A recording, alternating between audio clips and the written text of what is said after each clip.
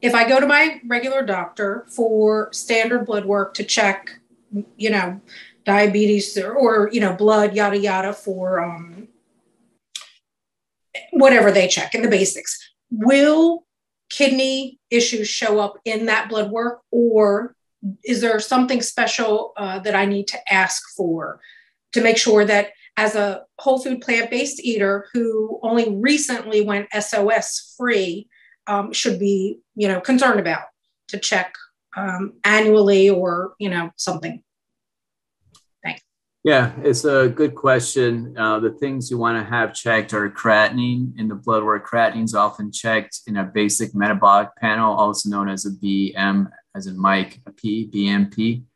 And so you can get your kidney function checked that way. So that will check the kidney function as it relates to the filtration aspect in the blood. But because kidneys also make urine, you also want to take a look at the urine. The two things I recommend to have tested in the urine is this called a UA, or urine analysis. And then the last thing is just something to look at whether you're losing too much protein in your urine. And so you want to check the albumin in your urine. It's called a microalbumin test. And that tests those three things: a BMP, a UA, and a microalbumin test. Usually round out the things that I would do to screen someone for kidney disease, like someone who has risk factors for kidney disease, like diabetes or high blood pressure or family history. In other cases, I might get a kidney ultrasound, but I think doing those first three things is reasonable, just to make sure. Excellent. Thank you, Dr. Joshi. And up next, we have Lorraine. Hi, Lorraine. Hi. Thank you so much for your speech. I have a question about water. I'm going on a safari for 9 days. They have bottled water. I know what happens to bottled water when it's in the sun. I'm happen to be at Whole Foods Market right now. Are there any alternatives that I could bring with me that's not too heavy to substitute the water in the plastic containers? Water, you want to drink water. There isn't really a way to get around drinking water. Even if you drank tea or soda or juice, a lot of that is mostly composed of water. So you definitely need the water. If you're going in a situation like a safari or someplace where you're going to lose a lot of fluid through sweating and insensible losses from respiration and breathing, you definitely want to replace that with water. I understand your concern about water coming in contact with plastic and the potential for the plastic leaching into the water. You could use reusable containers like a canteen or a bunch of canteens.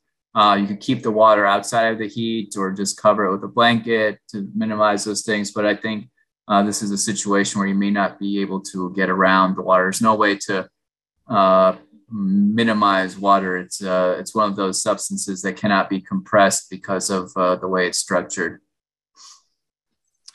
Thanks very much for that. And David A. is back. Hey, David A. Hi, I had a follow-up question. It concerns when you have kidney stones and treating it. I heard that an alternative to surgery is sound waves. I was curious to know your thoughts about sound waves, when they're useful, when they're not useful versus surgery, and how effective they are. Yeah, so that's a good question. I don't know the nuances of it. Usually at that point, I hand it over to my urology colleagues. There is a way to break down stones through extracorporeal shockwave lithotripsy, which is a long tongue twister of a phrase that basically means that they're using sound waves outside of the body to be transmitted into the body to break down kidney stones that are in the kidney. And that has been used. My understanding is that if the stones are too big or too hard, this may not work. So it doesn't always work, but it can be an option for some people. Who those people are beyond the scope of what I know, is I don't routinely do this procedure myself. The urologist would do it. So for someone in this situation, seeing the urologist and asking that question is reasonable. There are other ways to break kidney stones, using lasers, surgery, take them out. Sometimes with medication, they can dissolve. I recently had a lady who had some smaller stones, and she was able to dissolve it on her own using a combination of medications and changes in her diet. And now she's off those medications. The potassium citrate is just doing fruits and vegetables in her diet, minimizing her animal protein, and of course, increasing the water intake and minimizing the salt. Excellent. Thank you very much for that. And up next, we have somebody with the initials MB. Welcome. Oh, hang on. Let me unmute you. Sorry about that. MB, I'm going to unmute you, so I'm not sure if you're pressing your button. Oh, okay. Great. Thank you very much. Hi, welcome. Hi, it's Mary. Thank you, doctor. That was really wonderful.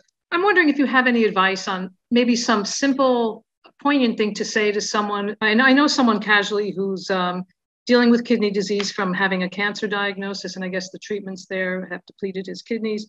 He's waiting for a transplant. I don't think he's doing too well. And, trying to, I know a few other people too, but trying to open them up to whole food, plant-based eating is maybe another solution to help in their health journey. Maybe also referring them to someone like you, but, what can we say to someone that, because I've had people say like, oh, the potassium thing, can't do that because of the potassium. But something maybe, poignant and simple to say to people to maybe have them look at this as an option to help them in their health journey. Yeah, so I think there's a lot of considerations, a lot of things to take into account in this situation, the type of chemotherapy that was used, the state of kidney function before, state of kidney function now, any complications from the kidneys. Do they have high blood pressure, diabetes? All these things play into account and coming into a detailed management plan, which could be created by a nephrologist, which is recommended in this situation. But in general, a lot of things that I spoke about on this topic, eating for your health, pertains to eating for your kidney. The foods that are healthy for your body are also healthy for your kidney, and a lot of those foods are plant foods. And you could avoid potential damage. By eating a plant-based diet, you prevent gaining weight, you can prevent developing diabetes, prevent high blood pressure. If you have these conditions, you can certainly mitigate the severity of it or perhaps improve it. And all these things have downstream consequences on the kidney in a beneficial way. And then also eating a plant-based diet also has the beneficial effect of treating some of the direct aspects of kidney disease and the complications of it. It's by no means a miracle cure, but it's definitely, something to think about. It's like diabetes. You could either eat sugar all day and, inject yourself with insulin, or you could cut back on the sugar and eat a whole food plant-based diet and then require a whole lot less insulin, if any insulin, by eating a healthier diet. It's the same way with kidney disease. You can make something that's bad worse, or you could use diet to your advantage and protect the kidney and help it last longer, hopefully for the duration of a very long life.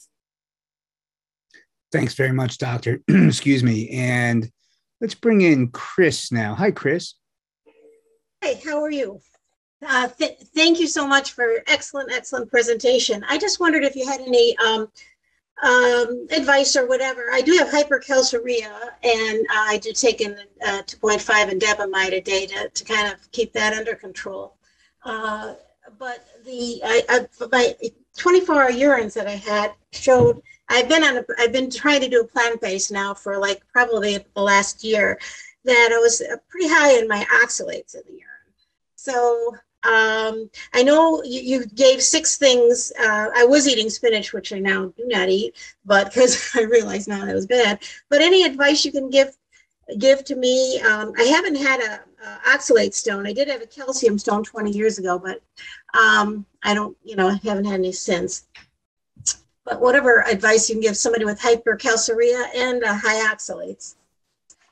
Yeah, this is actually really tricky because this is like trying to diffuse a time bomb or walk a tightrope wire.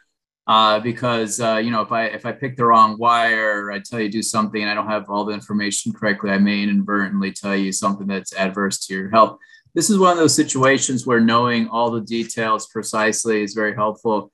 From what you've described, it sounds like you have a combination of both having high calcium and oxalate in your urine, and that's the reason why you're on the thiazide diuretics.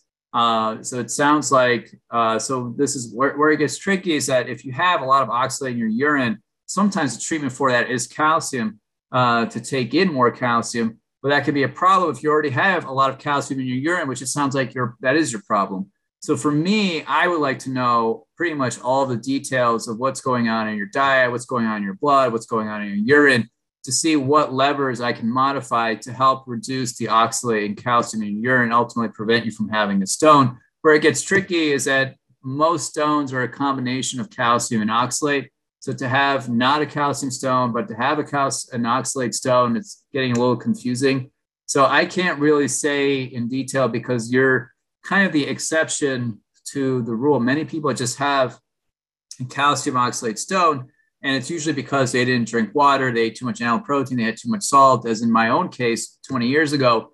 But you are the exception to the rule, and certainly are someone who should see a nephrologist to get a very recommendation on what to do. Or you're welcome to see me. I'm licensed in the state of New York. So that's something you can email me about if you wanted to see me. Thanks very much, Doctor. We're out of time, but I have one question left. So I'm going to squeeze in Kathy. If you could do this real quickly, Kathy, thank you. Oh, thank you. So if you, before you can go to a kidney doctor, you have to know that you have a problem with your kidney. What are the top signs that you have a kidney problem? Or is it something that's just, you go to your primary care physician and they do a lab test and they say, oh, you got a kidney problem? Yeah, you could. Yeah, it's usually detected by blood work, blood or urine testing, or some people have an abnormality of their kidney detected on ultrasound or CT scan.